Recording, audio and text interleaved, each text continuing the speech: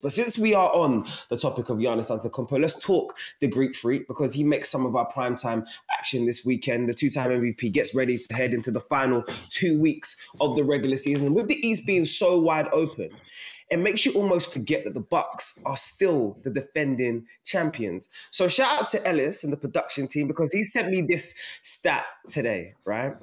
And as I thought about it, about the teams that have leveled to repeat and the teams that have been able to do so, it's been incredible that so many teams haven't been able to replicate their championships. But Mo, before I dive into my stat of the day, I want you to just focus on this aspect.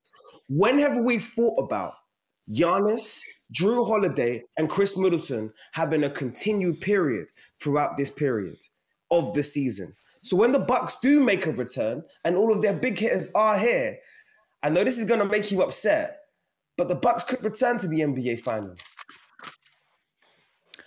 I wouldn't say that make me upset. I'd love Giannis Antetokounmpo to go out and get another championship. I love Giannis. I love the vibes that he brings. I love this Milwaukee Bucks team.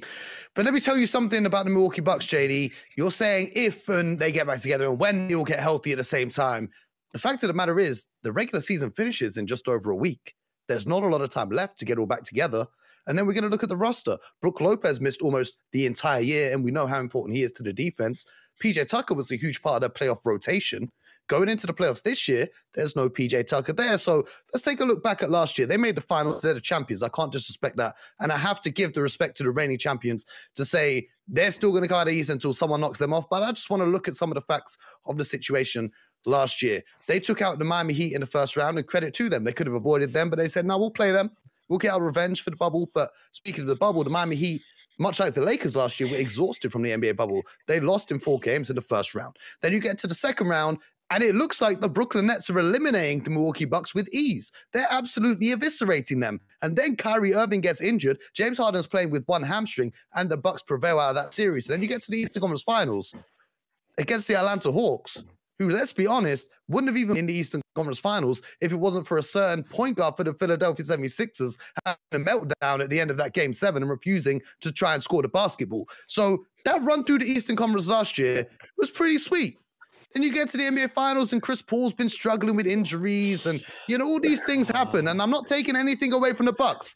All I'm saying is the Eastern Conference this season is a lot more competitive than it was a year ago. Look at the Eastern Conference this year. You've got Kyrie now healthy, playing on the same team as Kevin Durant. You've got the Philadelphia 76ers, all new, all improved. You've got the Boston Celtics looking like they can hang with the best in the league right now. And of course, the Miami Heat, they took PJ Tucker from Milwaukee. So now they've got a man who knows all their inside tricks. They've got a man who they can put on. Giannis Antetokounmpo to try and slow him down. So I'm not saying the Bucks won't be in the finals. I'm just saying it's going to be a lot more difficult because the Eastern Conference has improved by so much this season. I saved my stat of the day for BJ on purpose because I wanted you to take this in, BJ. When I first heard this, I actually had to double take. But since 1984, when they started doing 16 teams in the playoffs, if you take Phil Jackson's coach teams out of it, only 5 teams have repeated. Only 5 teams. This is what has happened to the rest of those teams. That shows you how difficult it is to actually do a 2P, a 3P, back-to-backs, whatever you want to call it, which gives credit to you, my friend, of course, naturally, for your achievements. But what I would say is the bigger, wider statement. Do you believe when it's all said and done and all of the pieces do come back together, the Bucks will be heading back to the NBA Finals?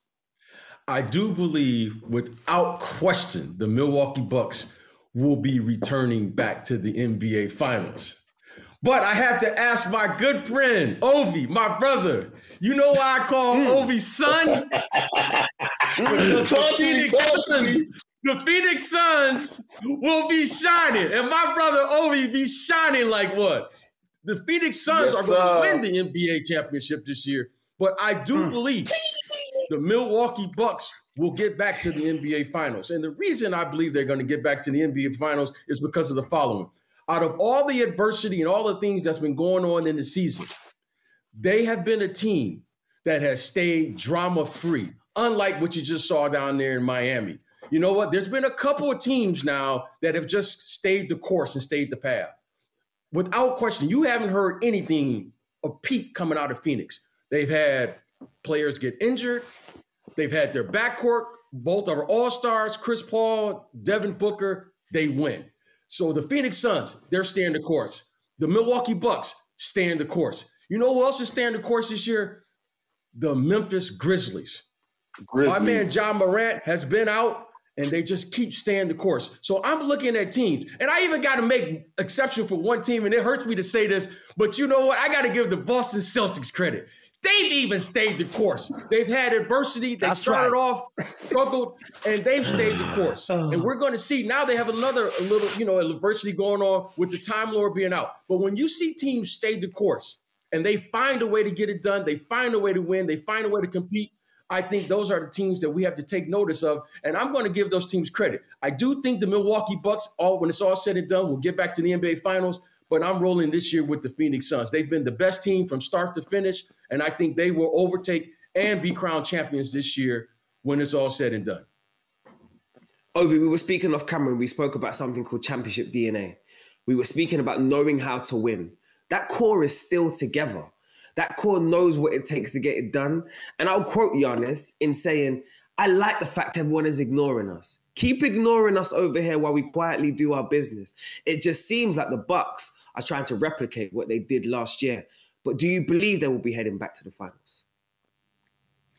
To be fair, I got to piggyback on what BJ was alluding to. There's so much going on in the NBA this season on the West and the East. And all the teams, everyone's dealing with, their own little issues. Boston, they had some issues with injuries. Obviously, we know the whole deal with Philly and the Brooklyn Nets with James Harden, Kyrie Irving. There's so much going on this year. I feel like the teams that are able to keep their head down and just get the job done are the teams that are going to go the furthest. And, in the East, we've seen the meltdown that's going on in Miami.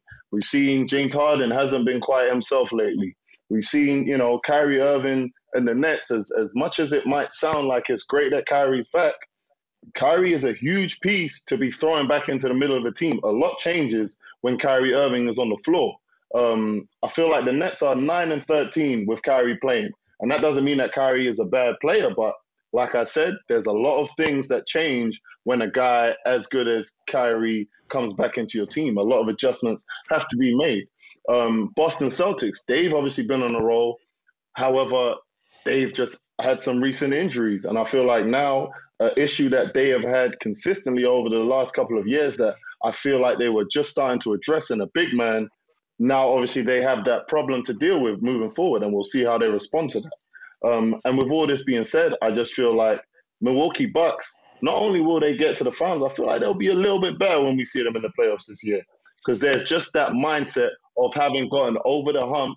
They've done it now. They've achieved the ultimate goal. So I feel like now they're going back with that quiet confidence, that champion's confidence. So, I feel like, the Bucks will be back in the finals this year. I've got a question. I've got a question for you guys. Who's guarding Kevin Durant if the Milwaukee Bucks face the Brooklyn Nets in a playoff series? That's the question I have for you, because last time out, before Kyrie got injured, I'll get to that in a sec.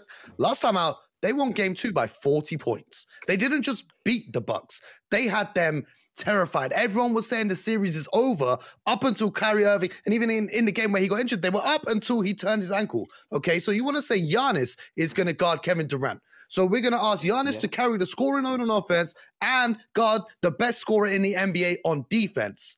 Also, while staying out of foul trouble, which will take him out of action in the fourth quarter, because KD's crafty with it. He can draw the fouls when he wants to. Add to the fact that Giannis is best on defense when he can free roam and play that free safety position for the Milwaukee Bucks, and he can come across on the help side and block shots, alter shots, and deter people from scoring in the paint. So look at the Milwaukee Bucks defensive scheme. Your best bet isn't to have Giannis guarding the other team's best player. That's why PJ Tucker was so important to this team, because you could give Kevin Durant a single coverage and live with the results. You could say, okay, PJ, you go guard KD, we'll live with whatever KD gets going up against you. Go get under his skin. Who's the enforcer on this team now? I think PJ Tucker is a bigger loss to this team than a lot of people are alluding to. You know what, Mo? I got a question for you, Mo. Hold on. I got one question for you. I got one question. Go. My boys riled up. Mo, do you know who's guarding KD?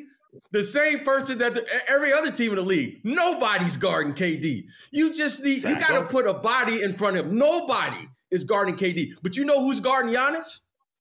Nobody's guarding Giannis because you can't stop a great player. You can only hope to contain him. They need able bodies. Now, PJ Tucker gave you great effort. PJ Tucker will tell you, I can't guard KD, but he is a body that you can put in front of KD.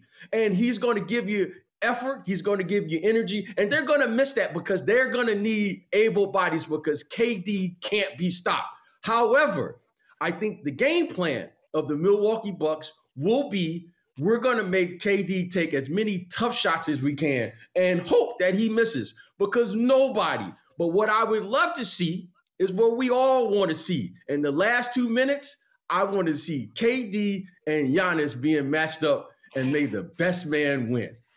Now, I'm going to drop the mic on that one. Because I can't wait to see that. Go ahead. I'm sorry. Hey, I feel like I ain't even got too much more to say. But, my biggest thing on that, Mo, is I don't feel like that is where the Nets are going to run into issues. They don't lose because they're not able to score the ball. The Nets don't play no defense. The Nets don't guard anyone. And, they got your boy. They got your boy Andre Drummond now. Oh, you think he's the key? You think he's the answer? No. That's what you were saying when he joined the Lakers. No. I remember. But they're horrible. I remember on this show, horrible. People were telling me he's going to solve the Lakers' problems. The energy changed. And years have gone by and lessons have been learned. Hey, we grow. Why does he loves receipts in it? He loves the whole thing. The whole thing. I just had to set you up for that one, my brother. No. But they don't guard nobody though. Seriously speaking, I feel like that's the Nets issue. They're 9-13 with Kyrie on the floor, not because they can't score, not because Kyrie can't put up 60 points. Not because he can't score 50, but these guys, they don't guard. And when it comes to the playoffs, you have to play defense. And also, I feel like when we see Kyrie and KD this season especially, just because of the inconsistency with those guys being able to be on the floor together, they've hardly been out there together. We haven't seen them run any sets. It's literally Kyrie take a turn, KD take a turn. And what that does is now you're icing out your role guys. And in the playoffs, we all know how important the role players are. It's not your superstars. The superstars have to come and be superstars. They have to come and just do what they do. But your role players, the guys who step up, those are the guys who are going to have to come through and make big plays. And it's going to have to be someone different every night.